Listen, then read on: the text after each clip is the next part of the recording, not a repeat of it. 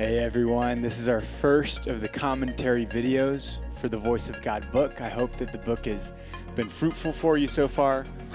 We've got 7 or 8 of these commentary videos that we're going to be using throughout the book, really just to give extra commentary, extra insight, articulate a few of the concepts a little more thoroughly as we go through some new material. So this is for day 10.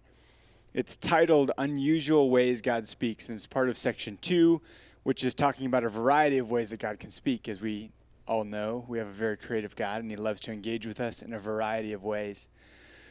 And so it opens up in day 10.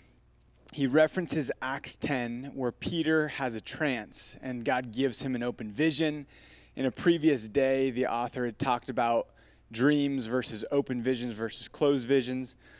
Open visions would be you're awake and you're alert and you see something in your visual perspective, whereas a closed vision might be something in your mind's eye, like in your imagination almost.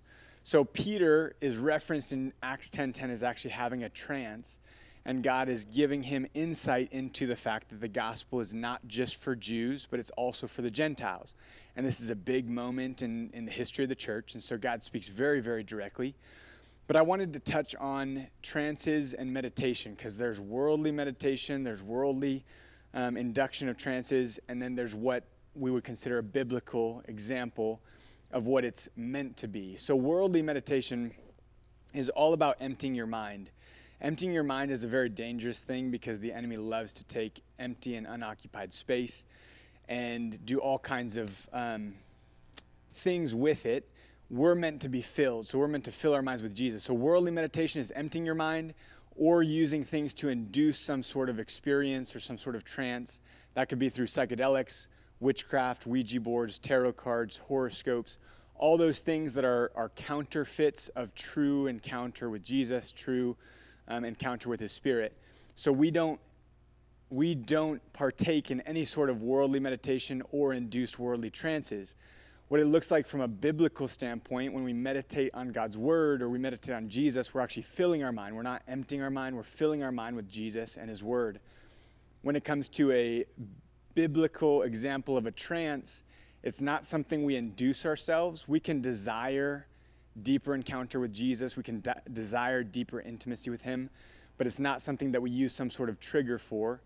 It's something that is triggered by Jesus, that God encounters us in a more real or in a deeper way. And so we see this with Peter in Acts 10. All that to say, in this day, the author refers to a few different instances where we can encounter Jesus in deeper ways. One, he references Thomas. After Jesus died and resurrected, Thomas hadn't seen Jesus. He had heard accounts from other disciples about Jesus being alive, but he said, I will never believe until I put my hands in, until I touch his hands and his side where he was pierced. Now, that is stubbornness. He wasn't acting in faith, but Jesus meets him where he's at, and he comes and he reveals himself to Thomas, and Thomas does get to actually see his hands and put his hand in his side.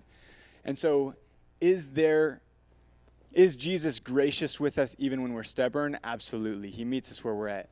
But Jesus does in that passage reference a missed blessing. So can we miss a blessing by being stubborn and not actually walking in faith? Yeah, that's true as well. Then he goes on to talk about Moses, and Moses was referenced as engaging with God in such a way that he spoke with God face to face as a man speaks with a friend. That's an amazing thing. That doesn't just happen overnight either. Moses was constantly seeking the Lord. He was going after God's heart. He was going out of the camp to what was called the tent of meeting to seek the Lord's presence. And so is there a hunger and a pursuit of God that can lead us to deeper encounter like with Moses, speaking face to face with God like a friend? Absolutely.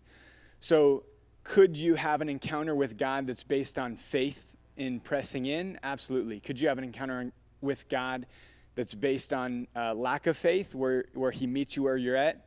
Absolutely. It's not necessarily one or the other.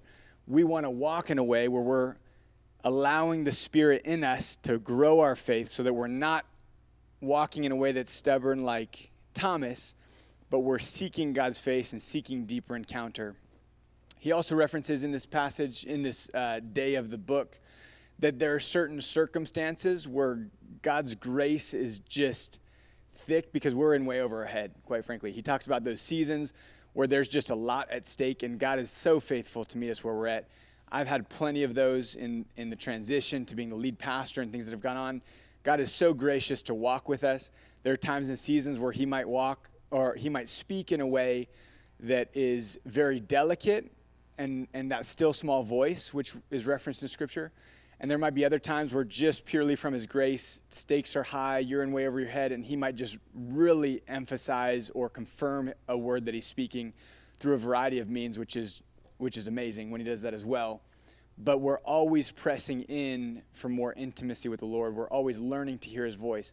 We never want the prime time, game time moment to be where we're practicing hearing God's voice and just banking on the fact that he's going to make it blatantly obvious.